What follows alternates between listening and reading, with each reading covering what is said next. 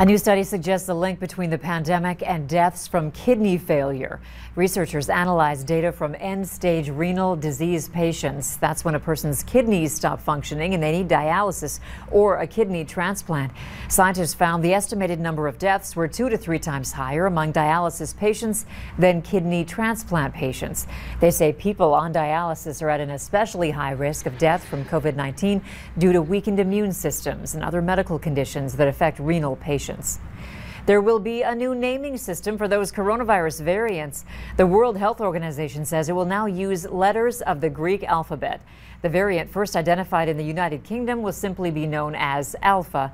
The variant first identified in South Africa will be Beta, and the variant first discovered in India is now known as Delta.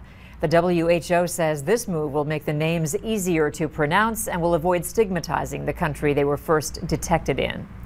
A study finds high blood pressure during pregnancy can increase the risk of stroke or heart disease for babies later on. Hypertension or preeclampsia during pregnancy is common and often temporary for mothers, but researchers say it can have a long-term impact on kids for decades.